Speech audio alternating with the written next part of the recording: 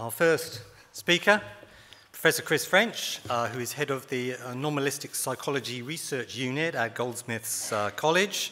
He's a professor of psychology, and he is here to talk about spirits on the brain, insights from psychology and neuroscience. So will you please welcome Professor Chris French. Thank you.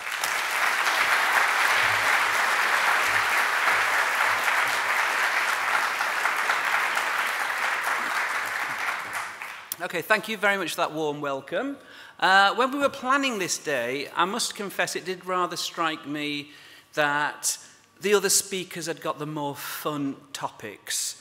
But Richard Wiseman assured me that it was okay as long as he got more laughs than me, and that's inevitable now, that will happen. There is a joke in my talk, so your job is to see if you can spot it. A little clue, it's I stole it from Simon Singh, so you may have heard it before.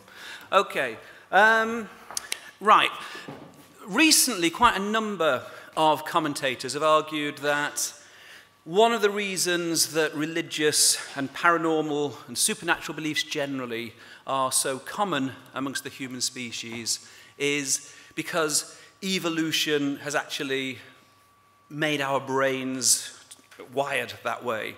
There are a number of evolutionary pressures that people have pointed to that they say would give us a predisposition to believing in the kind of claims that we're going to be looking at today.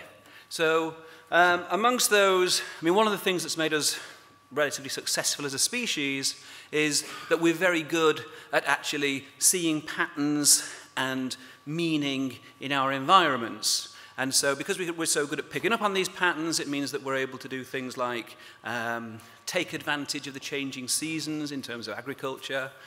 We're able to track and kill prey for hunting in evolutionary terms, and so on and so forth. And so we've ended up with a bias towards making type 1 errors, basically mistakenly thinking that we're seeing order when we may be seeing chaos, rather than type 2 errors, which is thinking we're seeing chaos when in fact we're seeing order. So there's a bias. The argument is there's a bias there for us to actually see meaning and significance. And of course, there's a price to pay for that. Sometimes we may actually see meaning and significance when really there isn't any. And so, I mean, some of these examples I've used before, I'm sure you've seen them before.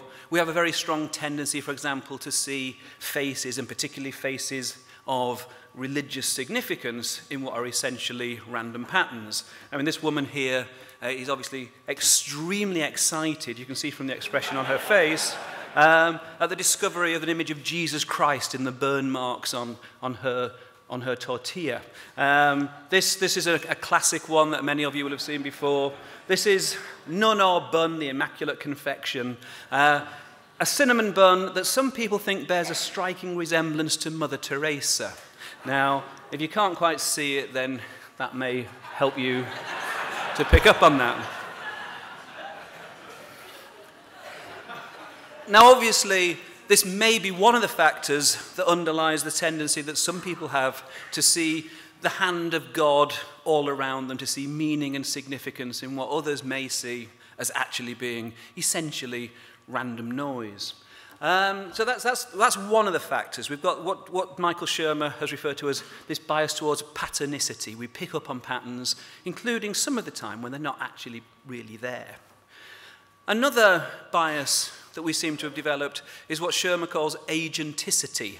And what Shermer means by this is that we seem to have a bias towards assuming that when things happen, someone or something made them happen. Some sentient being was behind it. And the classic example everyone always uses, so I won't be any different, is that the scenario where you have the Stone Age man standing there reflectively scratching his beard and wondering whether that rustling in the grass really is a saber-toothed tiger or not. Now, if you've got two scenarios there, one where you've got the Stone Age man thoughtfully scratching his beard and wondering, and another one where you have a Stone Age man who assumes that whenever something happens, there is some kind of agenticity involved, there is some kind of potential threat, and they get the hell out of there, one of them is going to survive to pass on his genes to the next generation, and the other one isn't, okay? So our brains have evolved to think in terms of heuristics, rules of thumb that actually favor us coming to decisions that will aid survival. They're not necessarily brains that have evolved in order to apprehend the way the universe really is. It's more about survival than it is about seeking truth. So what we've got then, say that those two biases I've already mentioned, patternicity and agenticity, but it's not just cognitive biases that lead to us having these predispositions. There's also very strong emotional factors. And perhaps the strongest is the fact that we are arguably the most self-aware species on the planet, and we are certainly aware of our own mortality. And that's something that most of us feel rather uncomfortable about. The idea that when the physical body dies, that's it, that's the end of consciousness. The idea that when our loved ones die, that's it, we'll never have any contact with them again. Most of us don't like thinking about those things. And so there's a strong pressure towards accepting any kind of evidence for life after death. And what you find, probably the most pervasive and powerful of all cognitive biases, is the general bias towards confirmation bias. If there's something that we want to believe anyway, the evidence really doesn't have to be that good in order to convince us that that's the way things are. So the confirmation bias, driven by these strong emotional factors, will also mean that we have a very strong predisposition to believe that there is a spiritual realm, that there is survival after death, and so on and so forth. Now, these are all, I think, very valid and important points, but it's not going to be the main focus of the rest of my presentation. I'm going to start from the position that if we do have a predisposition to believe in these kinds of things, and indeed we know that these kinds of beliefs are very prevalent, then there also is a situation where very often people will have experiences which seem to confirm those beliefs. And that's really going to be the main focus of my talk. I'm going to deal with three types of phenomena in particular. I'm going to deal with sleep paralysis, near-death and out-of-body experiences, and memories of past lives. Okay, these are each phenomena which on the surface, people who believe in these kinds of things will put forward as evidence to show that there is some kind of spiritual realm, there is survival after death. I think that the explanations that science can put forward are actually better, and we don't need those kind of spiritualistic interpretations. Okay, so first of all I'm going to talk about sleep paralysis. And I'm going to start off just by reading you a couple of accounts just to show you how absolutely terrifying an episode of sleep paralysis can be. This is one from one of my ex-students who used to suffer from these kinds of episodes on a regular basis, around about once every month. And this is one of her accounts. I'm lying on my back in bed, with my eyes seemingly open, and feeling just as I would if I were awake. I can see that my bedroom door is open, and I try to turn my head to focus more clearly, but I'm unable to move. It is at this point that I begin to sense some sort of presence beyond the bedroom door. I'm straining in order to see what is coming, and then she appears. She has wild reddish hair and is short in stature. She seems to glide across the floor, dragging her feet as she moves. I'm terrified. I still cannot move, and I know that she is going to try to kill me. She reaches the bed and climbs up onto my chest. She puts her hands around my neck and starts to strangle me. At this point, there is no doubt in my mind that the situation is real. She is really strangling me, and I feel the pressure of her hands around my neck. I cannot move. Then all of a sudden, I wake up. But it's so difficult to remain awake that I immediately fall asleep again. And then the process is repeated again and again, sometimes up to 12 times in one night. This is an example that was sent to us by, again, it was an academic psychologist. I assure you it does happen to non-psychologists, but again, this was quite a nice, vivid description. This was a 35-year-old academic psychologist. These days, it's pretty much always the same. It's when I'm going off to sleep. I never have them in the middle of the night. I never have them waking up, always when I'm going off to sleep. what happens is my eyes are open, and usually I get the sense that something in the room is happening. So it's more like apprehension. It's a sort of belief that something's going to go off. And then a shape gathers. A sort of small black cloud gathers, and it's the devil, a monster. And it comes onto me, and I can feel its weight, and basically the belief is that it's holding me and that it's going to drag me down into an abyss. I can feel sensations on my body. It's multisensory. I can sort of smell it too. I feel sensations in my body like in a lift. I feel like I'm going down. I can't move, certainly. Well, I try, but it never works. Usually all I can do is to make a kind of hum in my throat and try to make a feedback cycle, make that louder. As it gets louder, the more awake I get, the more I can do until I can eventually perhaps shout, and that wakes me up properly wakes me up. So you can see from just those couple of accounts, we've got dozens and dozens and dozens like that, of just how absolutely terrifying it could be to have that kind of experience. Now, basic sleep paralysis is very common. In our own surveys and in other work, it appears that about 40% of the population will experience what I call basic sleep paralysis at least once in their lives. And that means essentially when you are half awake and half asleep and you realize that you can't move. And there'll be lots of people in this audience who've had that, including me.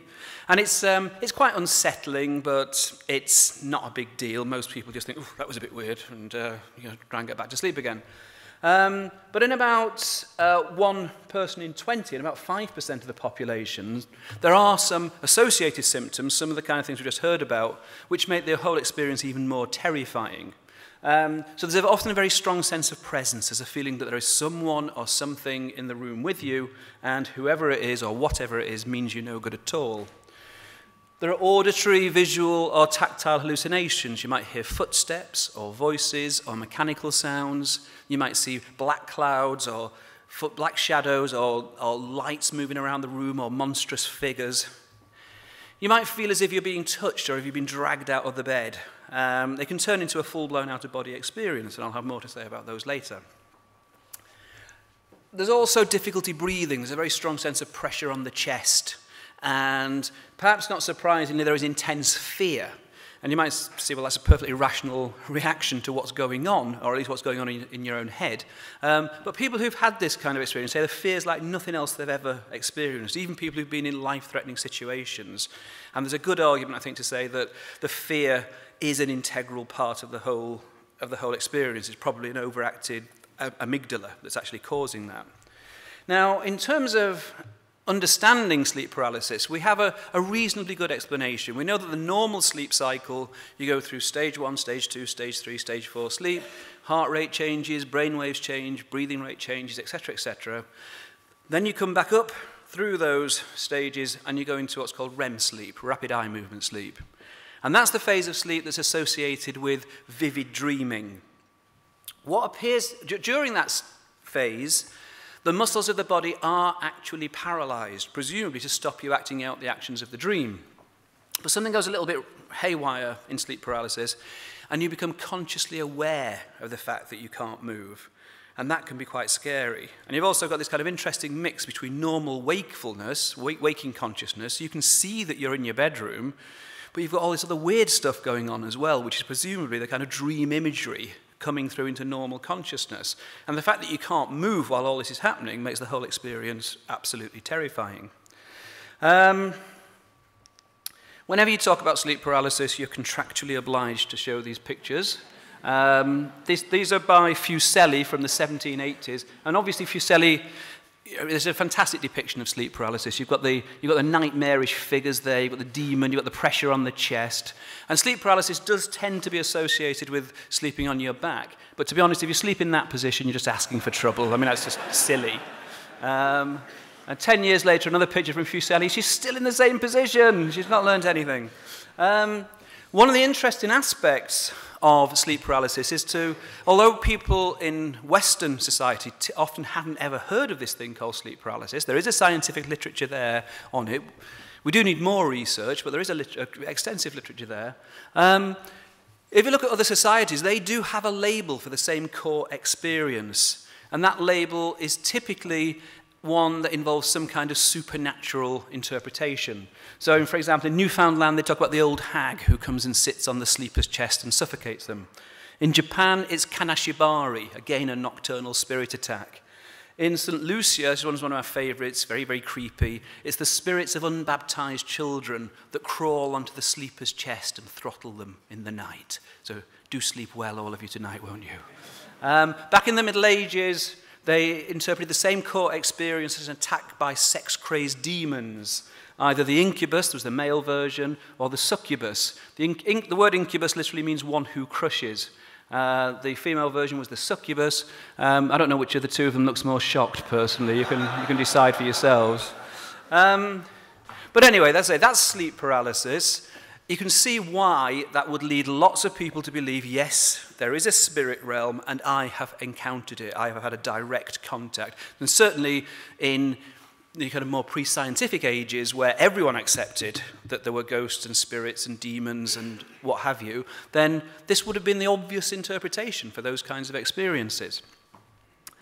Now, what we've got there is a situation where the person who's having the experience will believe that they have actually experienced the spirit realm.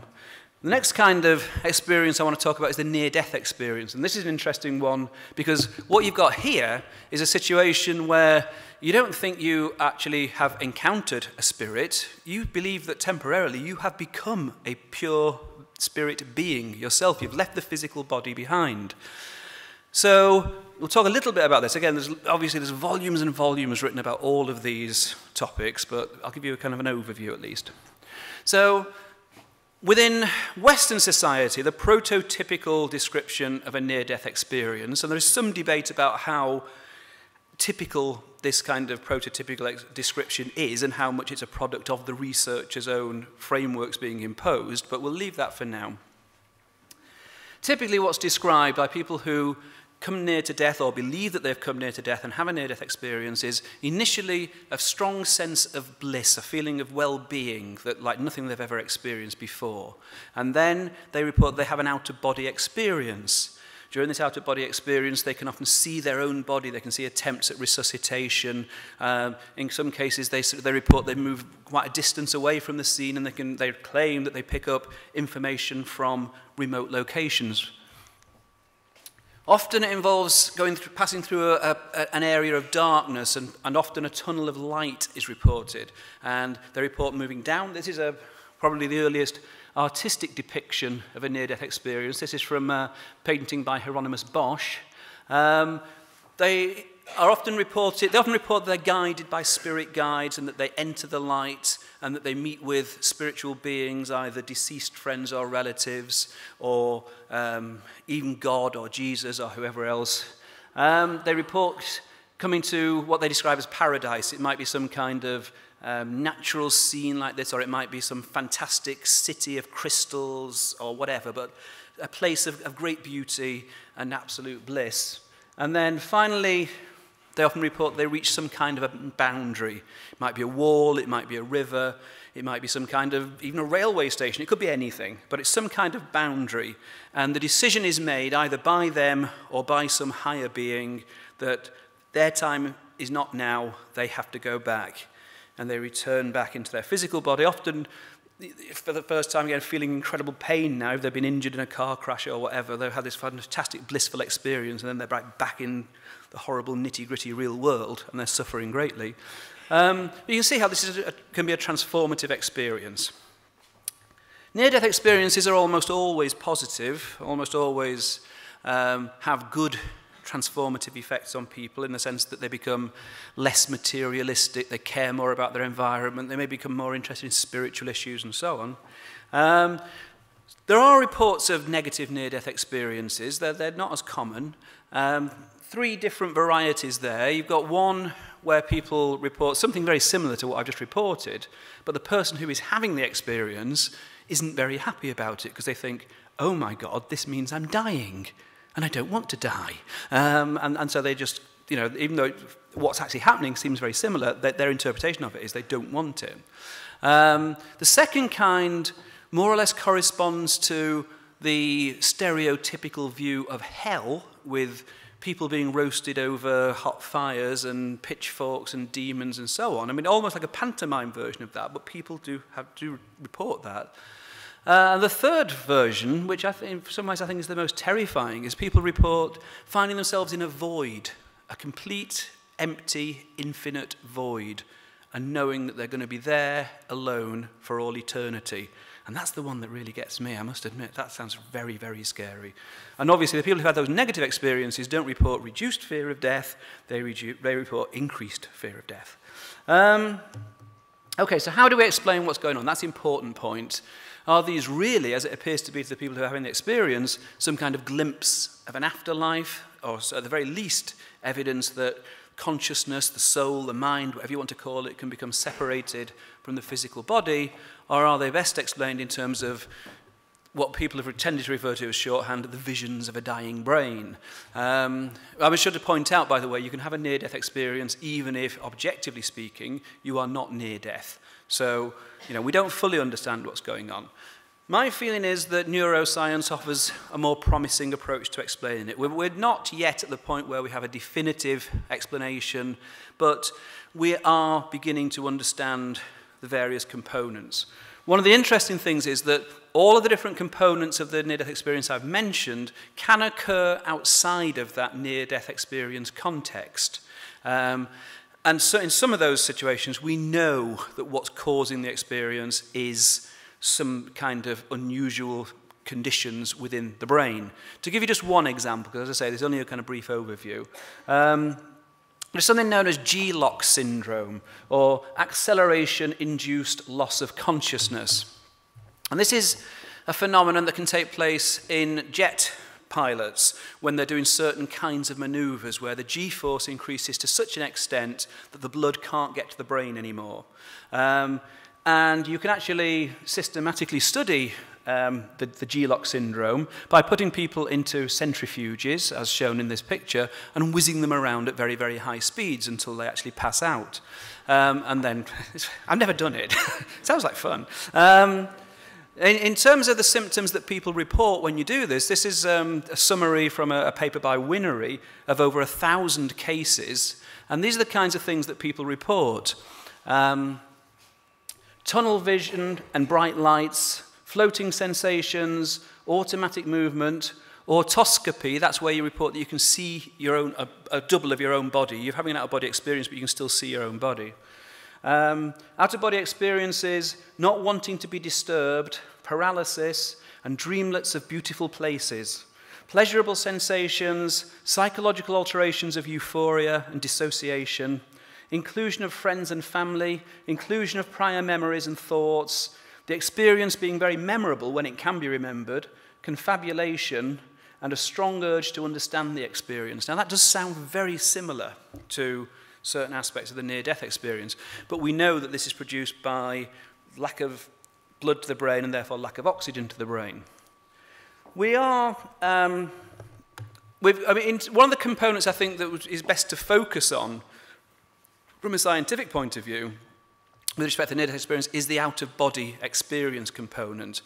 Not least because we can try and study out-of-body experiences outside of the context of near-death experiences. It's very difficult for obvious reasons to collect data on near-death experiences, certainly while they're actually happening, but there's more hope that you might be able to understand the out-of-body experience. And we have indeed made some interesting breakthroughs lately. One of the factors, in very general terms, it appears that out-of-body experiences happen when the different kinds of sensory inputs, so visual, auditory, proprioceptive information, telling us where our own body is in space, and internal sensations, and also other kinds of information. When that becomes disrupted in some way and the normal integration doesn't take place, sometimes the mind kind of solves the problem by telling us that we're having a near-death experience. So subjectively, we feel as if we are no longer located within our own bodies. Now, we know that the part of the brain that does this is the temporoparietal junction, and perhaps the most convincing evidence that the out-of-body experience is associated with this area of the brain is that you can directly cortically stimulate it. The image there over on the right-hand side of the screen as you look at it shows that the area of the brain which, if stimulated, can actually make people have an out-of-body experience. So just by directly stimulating the cortex in people who are about to undergo brain surgery, you can turn on out-of-body experiences on and off at the switch of at the flick of a switch, which I think is quite amazing. And just in passing, because it was on the same slide, another phenomenon that might lead people to believe in some kind of spirit world is the good old sense of presence, which lots of people report. And you can actually turn this on and off as well by stimulating certain parts of the brain. So I'll just kind of mention that in passing. Another technique that's been developed recently involves, again, disrupting the sensory integration, this time using virtual reality technology. So you feed people false information about their position in space, and you do one or two other little bits of jiggery-pokery, and you can lead to a very strong illusion amongst people that they're actually standing behind themselves, looking at themselves, or even, if you set it up properly, that they are shaking hands with themselves. So, you know, this is really kind of interesting and intriguing research, and shows that we are on the right lines in terms of trying to understand what is the underlying psychology and neuropsychology of out-of-body experiences. Now, okay, how do we explain the fact that we've all read all those amazing stories and see those amazing documentaries where people claim that they picked up information that they couldn't possibly have known while they were having their near-death experience? How do we explain those accounts? Well, the truth is that when you actually look at them critically, a lot of those accounts become less impressive than they first appear. I haven't got time to go through in detail, but there's good books by people like Susan Blackmore and various others on these topics. And amongst the factors that might explain why people can have apparently veridical out-of-body experiences, where they appear to have picked up information from remote locations that was accurate, that they couldn't have picked up using their normal sensory apparatus. Blackmore identifies information available at the time, prior knowledge, fantasy or dreams, lucky guesses, and information from the remaining senses. Then there is the selective memory for correct details, incorporation of details learned between the end of the near-death experience and giving an account of it, and the tendency to tell a good story. Now, all of these factors could come into play. The general kind of overarching model here to kind of try and explain out-of-body experiences is that all of the time you have an internal mental model of the world around you and your place in it. And that's based on incoming sensory information, internal information about body limb positions and so on and so forth. And you're constantly updating this as more information comes in. But because this model, the information coming in may be ambiguous, you're also influenced by what are called top-down processes, your own knowledge about the world, your own belief and expectations and so on and so forth. And so in certain circumstances, Susan Blackmore in particular has argued that what can happen is, particularly if the input is degraded or ambiguous in some way, the model that you adopt as reality is one that is actually based more on imagination and memory than on the input that's coming in from outside, and therefore it doesn't correspond to reality, and you can end up having these out-of-body experiences. Now, as I say, my feeling is that we really should focus on the out-of-body experience as being the component that could potentially prove some kind of paranormal phenomenon, because all the rest, all of the visions of amazing cities and wonderful paradisical landscapes and so on, they're all internal, they're all subjective. We have no way of knowing whether there really is something amazing going on in some kind of spiritual realm, or if it's just, as I believe, a hallucination. The out-of-body experience at least allows the possibility that you could produce some kind of evidence that something had happened beyond ordinary scientific explanation. So you'll be aware that there are a number of studies at the moment taking place with hidden targets up at very, very high positions on hospital wards, and the hope is, not the hope, that's a bit put in the wrong way, you don't hope that people have a near-death experience, but I guess you kind of do really. But the idea is that if anyone has a near-death experience and they float up and then they have to be at a vantage point above the target in order to be able to see what this hidden target is. And if they then reported that they'd had a near-death experience and they could now say what this hidden target is, that would be a very strong challenge to skeptics.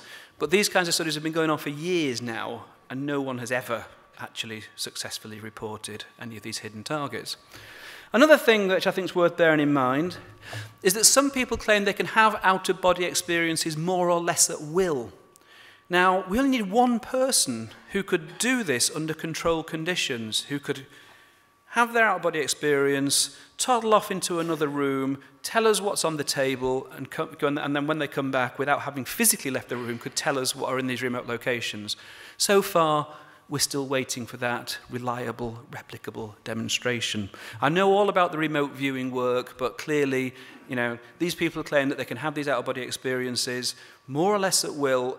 We should have almost 100% accuracy rate. Obviously, we don't get anything near that.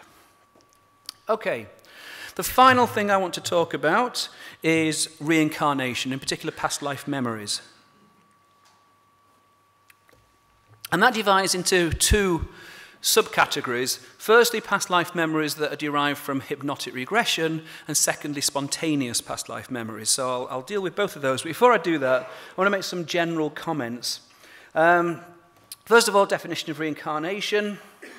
Edwards says it's the belief that humans do not, as most of us assume, live only once, but on the contrary, live many, perhaps an infinite number of lives, acquiring a new body for each incarnation. And Guili offers the following: the return of the soul or essence after death to inhabit a new physical form. Now, I do find this absolutely fascinating topic, so much so that last week I actually did join the Reincarnation Society. It did cost me £500, but then I thought, well, you only live once. That's the joke. And that joke will be reincarnated in future talks, with thanks to Simon Singh. Right. What are the arguments that are typically put forward in favour of reincarnation? Well, there are quite a few of them, and none of them are very compelling. Firstly, people argue that it avoids some of the problems associated with other forms of life after death, such as, well, where do souls go? Well, instead of having to try and find some place for them, you say they just go into another body. But again, we don't have problems in explaining where the soul goes if you don't actually believe in life after death. It appears to explain apparent injustice in the world, particularly by means of the law of karma. This is the idea that if you see someone who's suffering in this life and they don't seem to have actually done anything wrong, why is that happening? It's happening because they did horrible things in a previous life. I mean, I find this a really disgusting philosophy, personally, for lots of reasons. But at the end of the day, the people who argue it say this, overall everything balances. That means the universe is a just place. Well, I mean, basically, the bottom line is there just isn't any evidence. There's no reason to believe the universe is a just place. So, again, it doesn't really explain anything. And finally, it's claimed that it accounts for various empirical observations, such as child prodigies. How can a child be so amazing at music at the age of 5? Well, because they were Beethoven in a past life. It explains déjà vu, apparently, that sensation that you've actually experienced something before. That sensation that you've actually experienced something before. You have to do that one as well. I'm sorry, you've got to do it. If you mentioned déjà vu, you've got to do that. Hypnotic past life regression, which I'll be talking about, and also spontaneous memories. I mean, déjà vu is better explained in terms of neuropsychology and other psychological factors, but I haven't got time to go into that. Right. There are various versions of reincarnation beliefs. So in some cultures, people always reincarnate as the same gender. In other cultures, they don't. In some cultures, you can reincarnate as an animal or even as an inanimate object. We all remember Prince Charles's desire to come back as a tampon, don't we? Whether there's a gap between the death of one physical body and reincarnation in another, or whether the soul enters the new body at the moment of conception or birth. These are all variations between different cultures. And the cultures tend to get reincarnated in the way that their culture says they should. So, it does tend to suggest we're dealing with some kind of cultural product here, not a real phenomenon. There are lots of real problems with belief in reincarnation.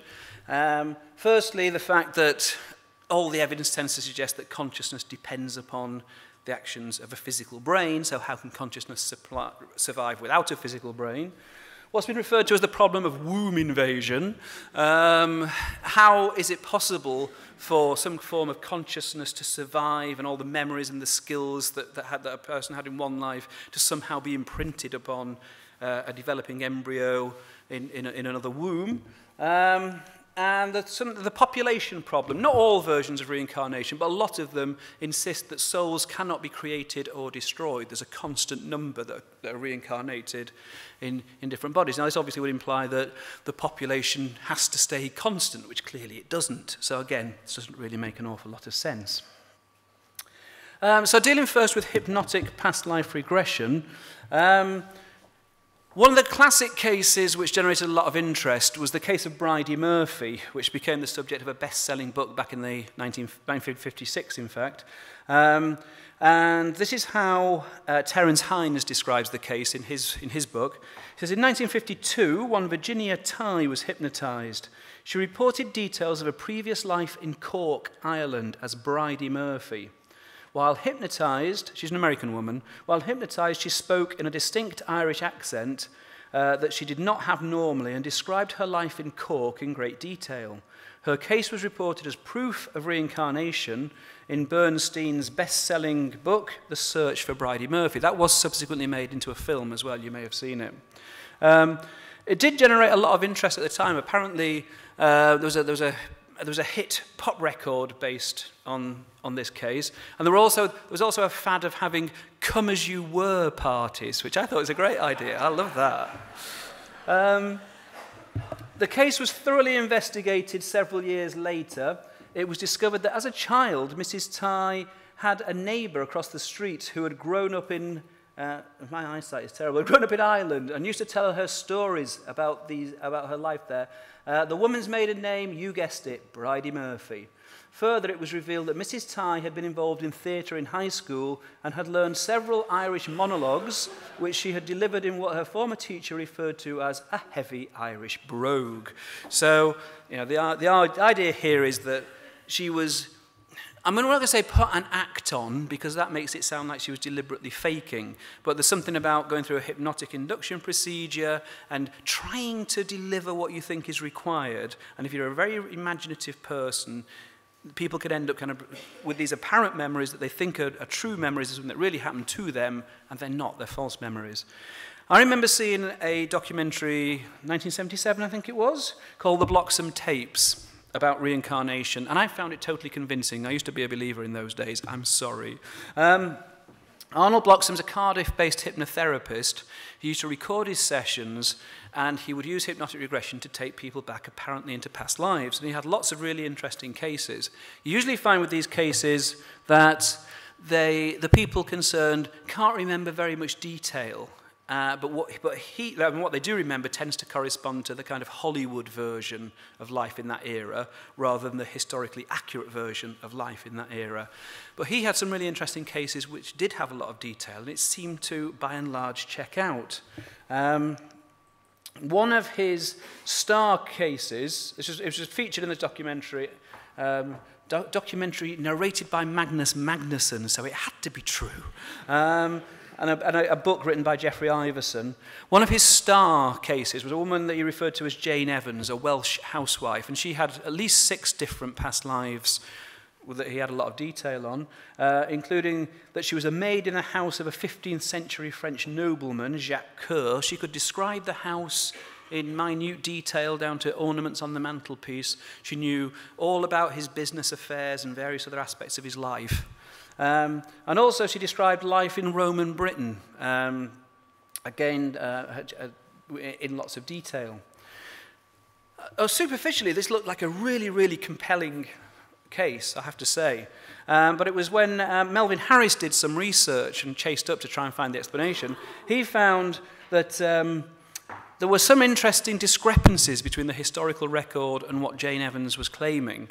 So, for example, Jacques Coeur, although she insisted he was single and had no family, in fact, the historical records show quite conclusively he was married and he had kids, the kind of thing that most maids would notice. This provided the clue to the explanation. It turns out there was a historical novel written about him called The Money Man by Thomas Costain, and Costain had just taken the literary liberty of getting rid of the wife and kids because they were getting in the way of plot development. So he had written the story without the central character being married, where the historical records showed that he was. Presumably, Jane Evans had read the book, remembered all the details, and then during the hypnotic regression, they were coming up again, and she thought they were real memories. Similarly, the life in Rome and Britain that she reported, she not only included the real historically accurate characters that were around at the time, but also, again, there was a historical novel about this, called The Living Wood, and some of the characters were fictional, just made up to help the plot along, and they were in her recollections as well, the fictional characters. So, with respect to the details of the ornaments on the mantelpiece for the French nobleman, it turns out this is one of the most photographed houses in France, so anybody with an interest in history could easily have found some book in the library and studied those pictures. The idea is that most people believe she wasn't actually deliberately lying. It's what the people refer to as cryptamnesia, literally hidden memories. You can take in the information and forget where it's come from, but then it bubbles up in this kind of false memory, in this kind of hypnotic trance context, and is taken as being real memories. The late Nick Spanos did some interesting experimental studies. He found that fantasy-prone people are particularly likely to report detailed accounts of past lives. He argued, and I agree with him, that the narratives are based on imagination, fantasy, expectation, and knowledge, and it's often the Hollywood version. You even get cases of people, if you ask them people, what's the date, what's the currency in your country? Is your country at war? Who is the ruler? Then obviously, if people were really reliving that time, they would know those things, and they typically don't. You even sometimes get cases of people being asked what the date is, and they'll say it's 50 BC. Think about it.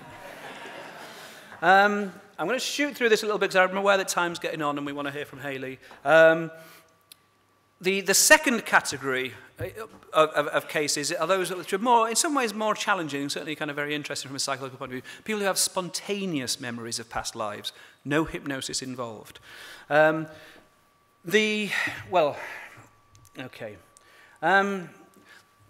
The person who's probably done more to study these kind of cases than anyone else was the late Professor Ian Stevenson. He devoted his life, basically, to going around the world collecting these cases. And if you read them, they are superficially very impressive.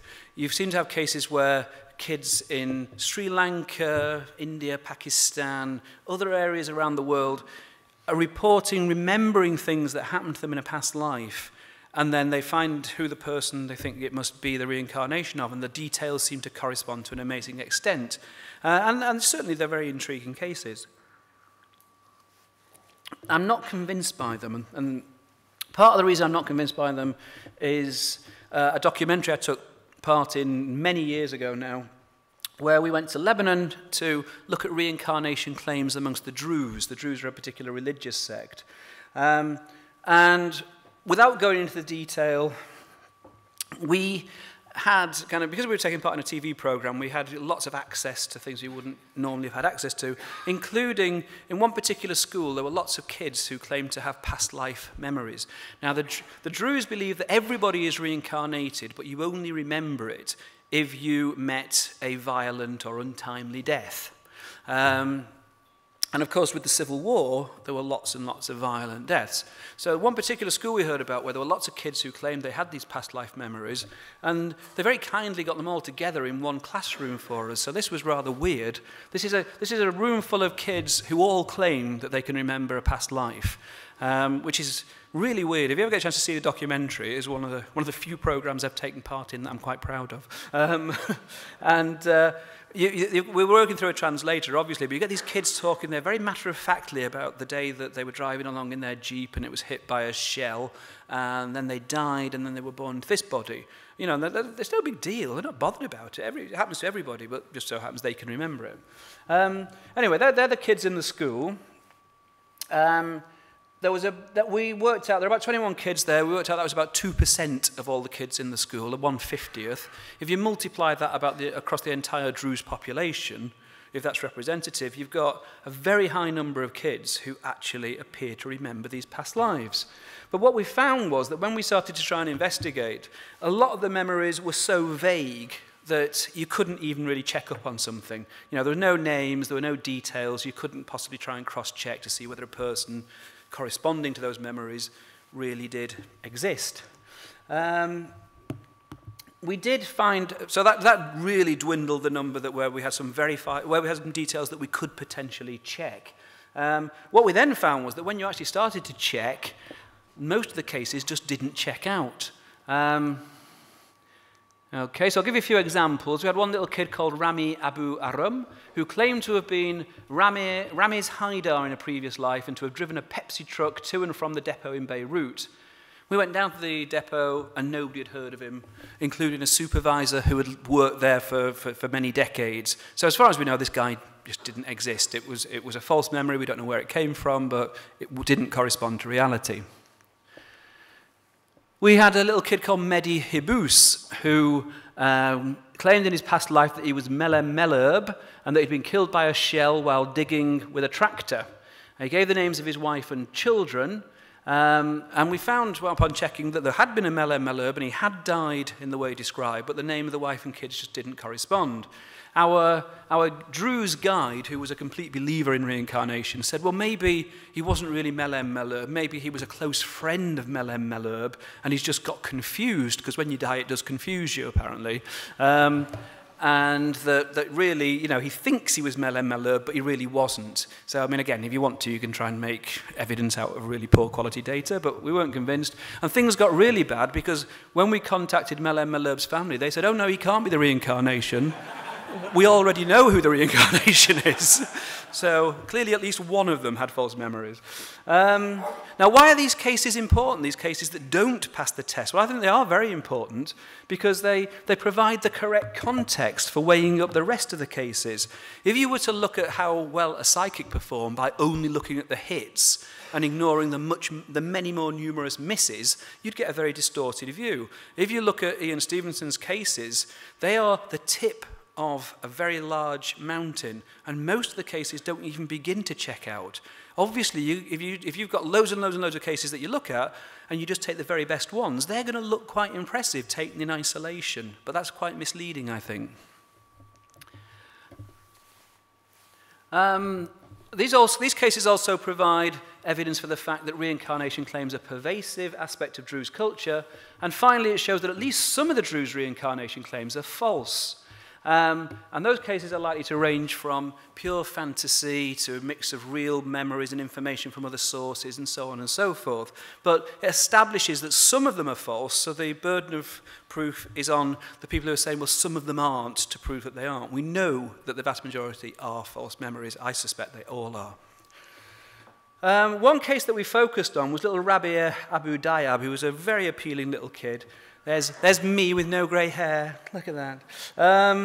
If he'd have turned up on my doorstep and said he was the reincarnation of some dead member of my family, I'd have taken him in. He was lovely. Anyway, he claimed, wait for it, that in the past life, he was not only an international footballer, but also a successful pop star. And you can imagine my reaction was, oh, yeah, right. But it turns out, in fact, that this guy really did exist. His name was Saad Halawi, and of course, because he was such a celebrity, there was loads of information around about him. There were magazine articles, he was always on the TV. He had died a very tragic death. He'd kind of given up his life of celebrity to fight for his country and so on and so forth. But he was hugely popular. Turns out little Rabia's mother was a huge fan even before he was born. So there were all kinds of ways that the information that he had in these false memories could have come to him. That's pretty much what I just said, yeah. Okay, in terms of possible explanations for what's going on with these cases, I'm not going to read that lot out. The way that these cases are usually described is that when the child first begins to speak, this is the account the Druze tend to give. It's fairly stereotypical. When the child first begins to speak, they'll start saying things that are a bit weird, like, you know, my name's not X, it's Y, or you're not my mother, my mother is so-and-so, or, you know, they'll drive past a factory and they'll say that I used to be the boss in that factory. Weird stuff like that. And the parents will eventually realize that these must be past life memories. And initially, the parents will not do anything about it, but the child will insist that contact is made with their past life family. And so a meeting will be arranged. The past life family will initially not accept the child. In fact, they'll try and test the child, and maybe even try and trick them. They'll look through photograph albums and say, oh, look, there's Uncle so-and-so. And the child will say, no, that's not Uncle so-and-so, that's Uncle so-and-so, this is Uncle blah-blah. And the child's always right, obviously. And they'll even have kind of little themes that crop up time again of maybe the child going over to a cupboard and removing the false bottom of the cupboard that nobody knew was there, and the family jewellery had been hidden there. And, you know, how could they possibly know unless it really is a reincarnation? And they insist they don't give anything away. Now, I suspect that's not how it really happens at all. In a culture where reincarnation is accepted as the norm, then if a child says anything that's a bit unusual, the parents are likely to interpret it as possibly evidence for a past life. And they're going to start thinking about, well, who could the reincarnated person have been? The parents, as I say, will eventually kind of settle on some, you know, maybe they put somebody in the next village who died in a particular way or had a particular job, and then they'll probably try and probe with the child and say, yeah, do you remember that, you know, you used to do such and such a thing or whatever? And they're inadvertently feeding the child. The child's taking this in. Nobody's deliberately trying to fool anybody, but it's a kind of context where false memories could actually form. There's a very high level of marriage within the extended family amongst the Druze, because Druze are not supposed to marry non-Druze, and deaths are publicly announced in all of the villages, so there's lots of possible sources for information transfer. When these meetings have been arranged between the initial meeting between the past life family and the biological family, again, if the past life family accepts the child as a genuine reincarnation, then the sources of information transfer obviously increase greatly. There'll be photograph albums, there'll be all kinds of stories about things that happened in the past and so forth. Sorry, I'm rushing this a little bit because I'm aware of the time.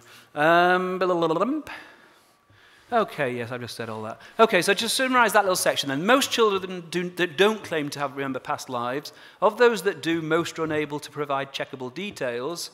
Of those that can, most of the details are untrue. The few cases where it's claimed that a large amount of detail was recalled and verified are all cases in which the past life family accepted the claimant as a genuine reincarnation many years before. So the chances are that what we're actually dealing with is memories that have been embellished, the stories got better in the retelling, and so on and so forth. We know that that's the way that human memory works. So just to conclude then, although on the surface these different various phenomena might appear to offer support for the existence of some kind of spirit realm, I would argue that we're better to try and think of these things in terms of scientific explanations. And again, probably the best way to end a talk like this is with a quotation from Professor C.D. Broad, who commented, I think I may say that for my part, I should be slightly more annoyed than surprised if I should find myself in some sense persisting immediately after the death of my present body. One can only wait and see, or alternatively, which is no less likely, wait and not see. Okay, thank you very much for listening.